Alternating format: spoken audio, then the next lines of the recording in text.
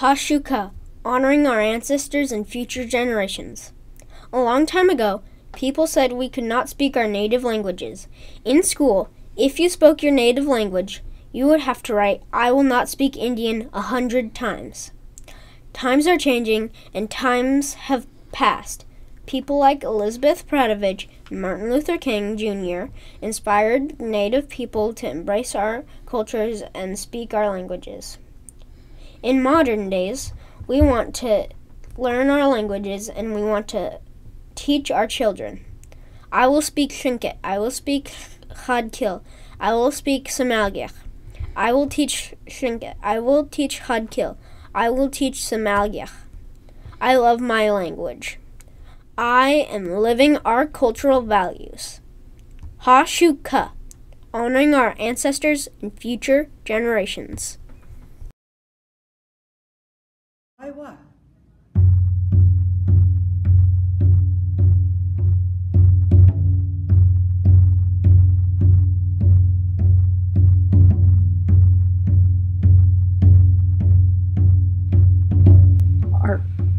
The cultural values are so important. The cultural values are in your heart. You feel them, you know them. Like my brother died 2 years ago in Hoona, and he was one of the clan leaders. This fall, on October 14th of this fall, I'm going to put on the Kuik, which is the memorial party for him in Hoona. It's really hard to put it all on, and a lot of our leaders have died, and consequently the younger people are the ones that are having to do it. And there's only a few that really know what the cultural values and our culture requires of us. And so I really feel I have to have the party now, because we're going to lose a couple more this year. And I'm getting pretty old too. And you know, you don't know how long you're going to last, but we have to take care of the culture. The culture requires that, because my brother was a clan leader.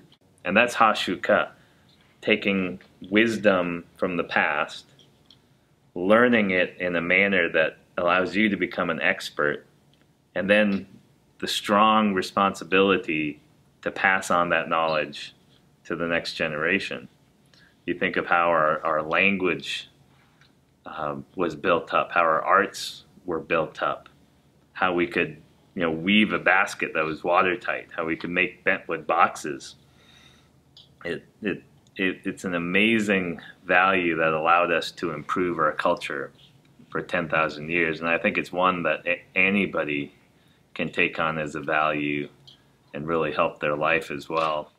Haa Shuka is probably the value that really allowed us to live in Southeast Alaska for 10,000 years. Our elders used that number. They said we've been here for 10,000 years. How would they? How does an oral tradition? I mean, the concept of 10,000 years is crazy, but it was just proven that we have lived here by science for 10,000 years. And Haa Shuka is one of the key values that allowed us to do that. I often think of my own child, my own daughter. For past, present, and future. I consistently go back to the thought of, as we inherit our past from our ancestors, and we borrow it from our children, the things that we do today are that much more important. And it requires that consistent focus and refocusing of that is something that helps direct my actions. So keeping that in mind and consistently keeping that in mind to make them habits. That will help not only you, but it will help sustain our culture, from moving forward.